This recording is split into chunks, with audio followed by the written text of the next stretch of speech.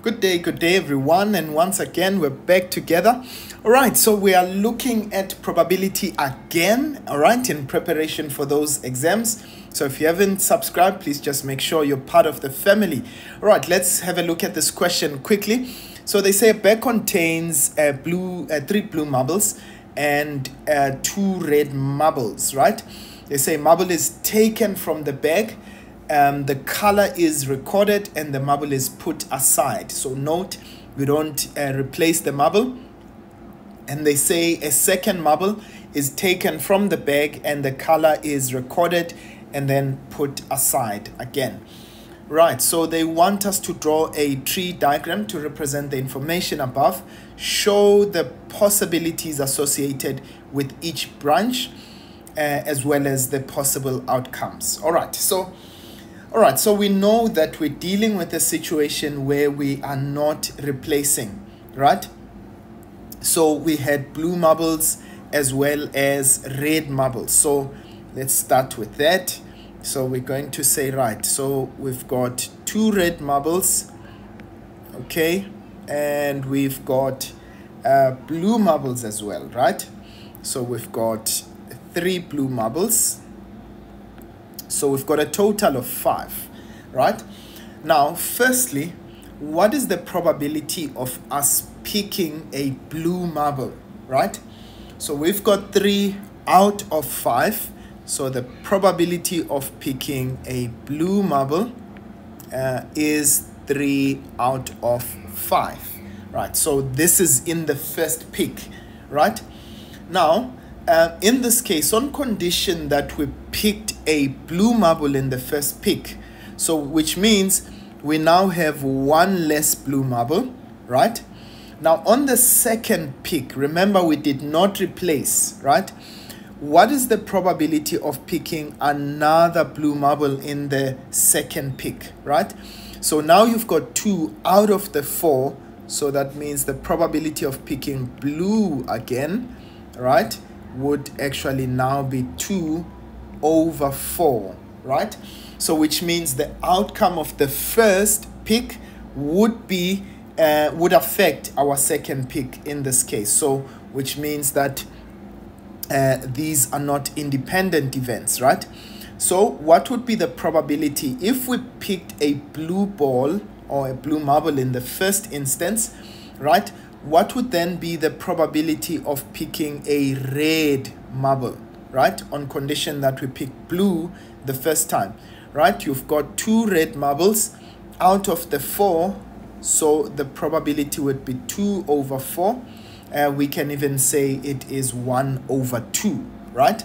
So that would be equal to 1 over 2, right? So in this case, that is what our first scenario looks like. Now let's consider a scenario where in the first instance we are going to pick a blue marble instead of the red, right? So let's go back to our first scenario where we are picking now. Now, what is the probability of picking a red marble, right? You can see the probability of picking red. Oh, sorry, actually we had 2 red and 3 blue, right? So this is what we had in the first instance. So what would be the probability of picking a red marble? So the probability of picking red, okay, let me write it in red there. Okay, so the probability of picking red, okay, so the probability of picking the red would be equal to, there are 2 red marbles out of the 5, right? So now, if we have picked a red marble, so that means that we will have 4 marbles left, and 1 red and 3 blue. So therefore, what would be the probability of picking red again in that instance, right?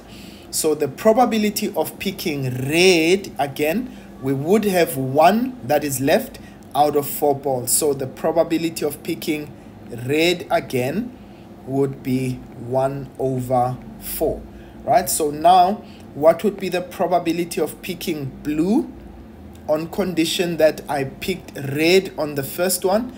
So the probability of picking blue, remember, we've got 3 blue balls, or 3 blue marbles that are left, right? And out of the 4, so in this case, it would definitely be 3/4. So we've got a scenario here where we've got blue and blue, right?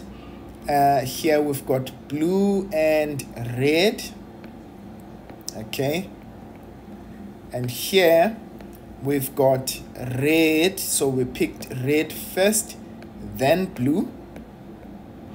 And of course, in the final one, we've got a scenario where we picked red, then red. Okay, right, I hope you can see all of that. So that is how we would construct a tree diagram, right?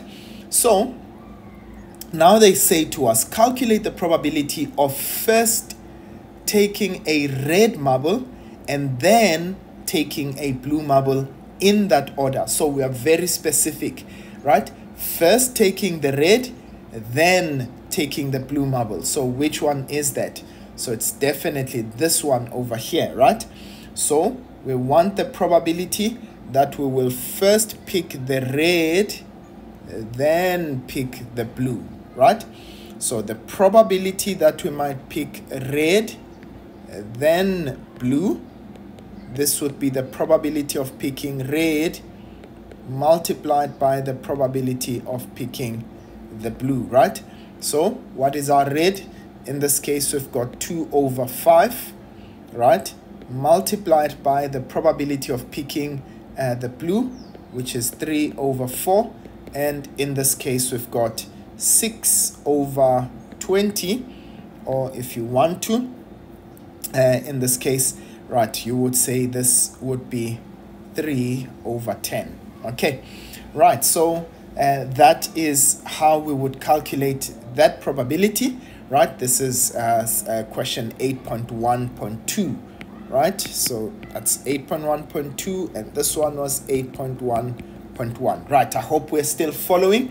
Right, then in the next question, they say A and B are 2 events, right? The probability that each event, or rather that event A rather will occur is 0.4, and the probability that event B will occur is 0.3. So what they're doing is they're giving us, this is 8.2, right? So the probability of A, that's 0.4, and the probability of B occurring is 0.3, right? So the rest of the information, they say the probability that either event A or event B will occur is 0.858. So the probability of A or event B will be 0.58, right? Now they want us to calculate, they say, are the events A and B mutually exclusive? Justify your answer with the appropriate calculation.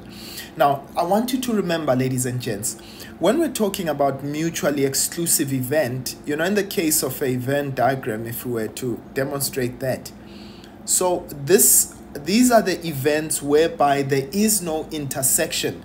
So there's no part where the 2 events would intersect, you know, something like that, right? So in this case, what are we looking at? We are looking at 2 events where the probability of A and B would be equal to 0. So in order for us to prove that you know, the events are mutually exclusive, we have to prove that A and B are equal to 0. If this is not the case, then the events are not mutually exclusive. And please remember how we prove this. We use our probability formula. Okay, this is the formula of everything, right? So probability of A and B would be equal to the probability of A plus the probability of B minus the probability of A or B. Remember that you're given this formula, right? Okay, so let's look at it. Probability of A, this was 0.4. Probability of B, 0.3. Probability of A or B, this is 0.58, right? And notice in this case, what do we get?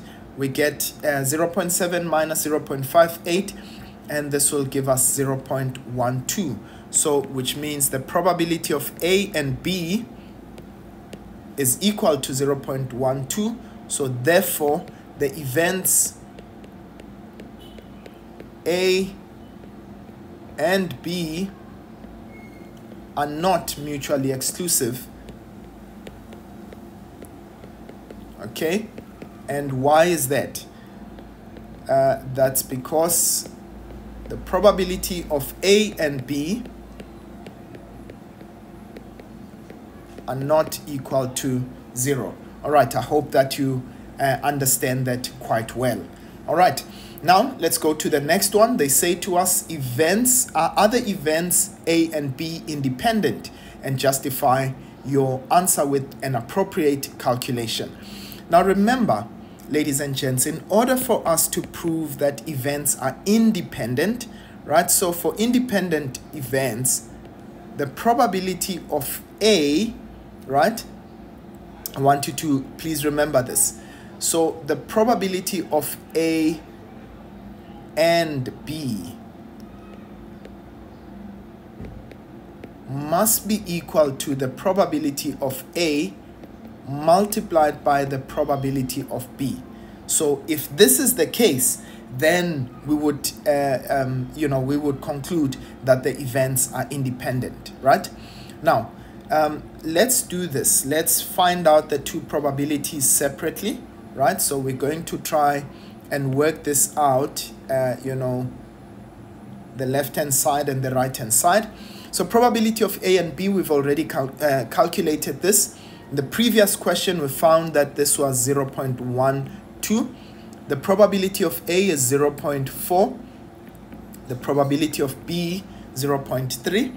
And the probability in this case, so if we multiply those two, 0.4 times 0.3, that will give us 0.12. Notice left-hand side is definitely equal to right-hand side. So therefore, it means that A and B are independent events, right? Independent events. And why is that? Because the probability of A and B is equal to the probability of A multiplied by the probability of B. And please remember, you'll always calculate this in the same way. Even if they give you a Venn diagram, remember that probability of A and B, right, will always be that intersection. Okay, so A and B would be here, right? Probability of A or B, right, if you're given this is event A and this is B, the probability of A or B will be the union between the two events, right?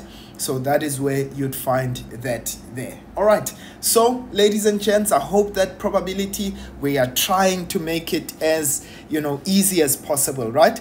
And I'll keep throwing these questions, all right, and giving you approaches on how to answer them. Otherwise, from me for now, I'll see you guys next time. Sharp, sharp.